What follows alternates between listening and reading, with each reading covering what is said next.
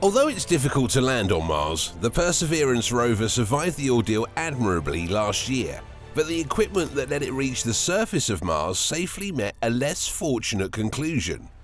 The aftermath of the nerve-wracking landing is seen in new overhead photos from NASA's Ingenuity helicopter. Scientists and engineers in charge of the Perseverance rover and the Ingenuity chopper have described the past 14 months on Mars as exciting and exhausting. And that's just the beginning. Countless firsts have been accomplished and the mission continues till date. So what did the Mars Perseverance and Ingenuity mission discover? Also, what are the fresh images of Rover's crashed parachute and what do they mean? What else can we expect from the Perseverance project? A year ago, NASA's Perseverance rover was on the verge of crashing onto Mars after a 290 million-mile 7-month trip. The spacecraft carrying the rover penetrated the Martian atmosphere at 13,000 miles per hour. It had to perform a series of movements in just 7 minutes, known as 7 minutes of terror by NASA engineers. The rover was shielded from the re-entry heat by a heat shield, which also significantly slowed it down. That was followed by the deployment of the enormous parachute, which slowed it down even more. After that, Perseverance's back shell and parachute separated, allowing the descent stage to take over and gently lower the rover to a landing using rocket engines and a sky crane. A safe landing was made for the rover, while the Ingenuity helicopter attached to its belly. In that time, the dynamic duo has expanded our understanding of Mars through a series of firsts, accumulating more than 50 gigabytes of data. Over the course of the previous year, the 23 cameras on Perseverance have taken over 100,000 images of Mars. These images are already assisting us in our search for ancient microbial life by providing hints as to how the landscape was formed by water. On April 19, 2021, the Ingenuity chopper took to the skies of Mars for the first ever powered flight on another planet. Off-world exploring became a whole lot easier thanks to Ingenuity, which features a 13-megapixel color camera and stereoscopic image capabilities and a black and white navigation camera pointed downward. Ingenuity is not only providing us with high-resolution photographs, but it is also constructing a high-fidelity 3D representation of the Martian landscape with these cameras. However, a new viewpoint on the Perseverance rover's wreckage has emerged thanks to images taken by the Ingenuity helicopter this year. By using its color camera, Ingenuity captured the image series. This happened on its 26th flight on April the 19th. It provides a different perspective on the wreck than what we saw when the rover took a photo of the area recently. We can now see that the enormous parachute is covered with Martian dust, and the force of the impact has shattered the back shell. Although the parachute canopy looks to be undamaged, JPL says it will need further investigation to completely comprehend the helicopter images.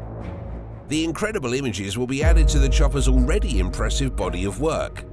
Even though it was a risky technology demonstration, it logged the first powered and controlled flight on another planet. As Perseverance explores the delta region of Jezero crater, a possible hotspot for ancient microbial life, it now serves as a scout and companion. Understanding what happened to the landing gear could aid future Mars missions, such as the Sample Return mission, which will gather rock samples acquired by the rover and return them to Earth for examination. Scientists have fantasized for decades about bringing samples from Mars to Earth, where they might analyze them with cutting-edge technology in laboratories. Perseverance is the first step in realizing that dream of drilling rock cores and sealing them in tubes. On the other hand, the rover has no way of getting the rock samples off Mars and back to Earth. That will have to wait for NASA and the European Space Agency's Mars Sample Return mission.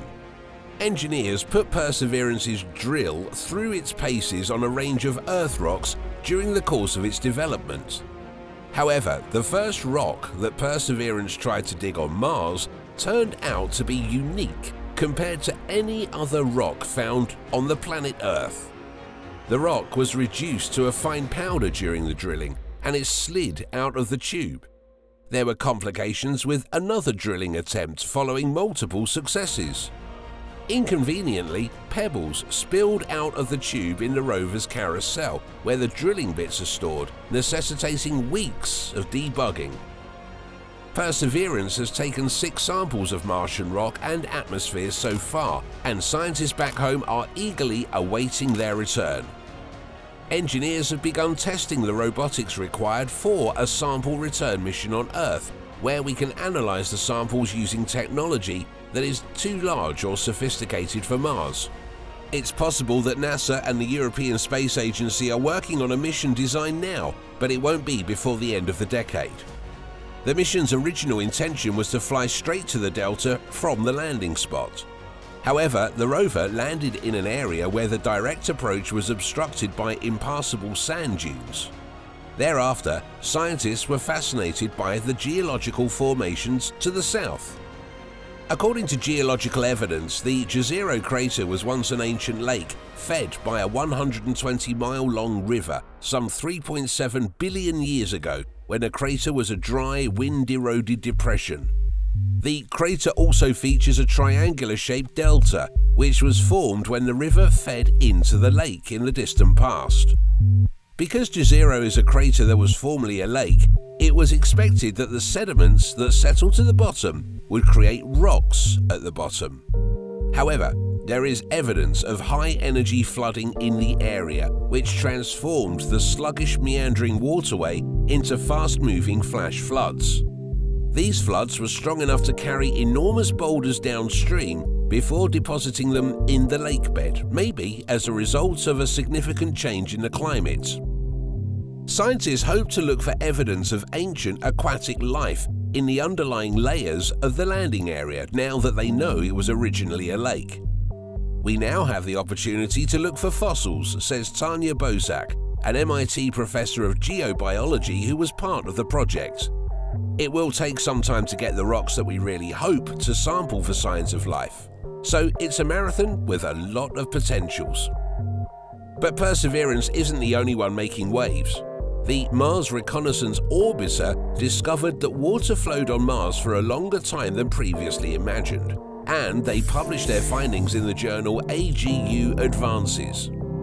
Meanwhile, the Curiosity rover, which is still probing Mount Sharp's base, has determined that Mars has a sequence of large-scale oscillations between wetter and drier times before drying up completely some 3 billion years ago. One of the sites Perseverance is researching has been subbed Seta, meaning Navajo for among the sand. The geology of this area was initially assumed to be sedimentary, with strata of rocks generated by the consolidation of silt from either water or wind. Instead of sedimentary rocks, the crater floor was composed of coarser-grained igneous minerals, possibly laid down by ancient lava flow when the rover scraped the surface of these rocks with its abrasion tool. Many different salts were also found within the rocks. The idea that this could be a volcanic rock was really appealing to us from a sample return perspective, because igneous rocks are great for guessing accurate age dates. Jezero was one of the few ancient crater lake sites on Mars that seem to have incredible sedimentary deposits and volcanic deposits that could help us construct the geologic timescale of Mars, said Catherine Stack Morgan, Mars 2020 Deputy Project Scientist and JPL Research Scientist. The occurrence of olivine crystals consumed by the mineral pyroxene at Seta shows that water flowed through the crevices in the igneous rocks after they were put down, precipitating these minerals from the water. In other words, the igneous rock and water interacted to form the minerals. The crater floor rocks were not intended to be the mission's primary astrobiology focus, but Mars usually shocks us when we get up close. To discover that even these rocks had maintained contact with water and hence could have been hospitable for ancient Martian microbes is exciting.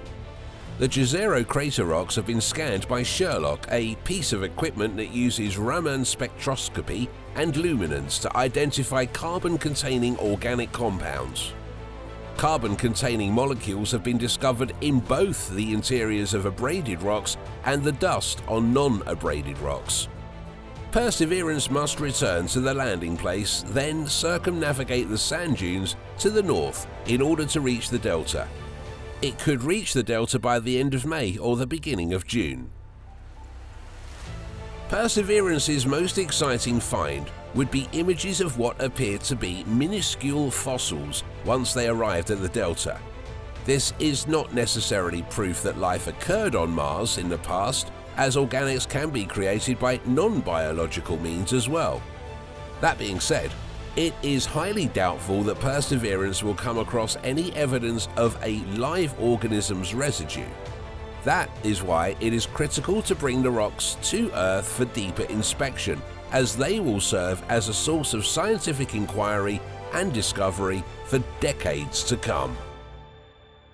Thanks for watching another episode of Voyager. While you're still here, make sure to click the video on your screen for more high-quality content.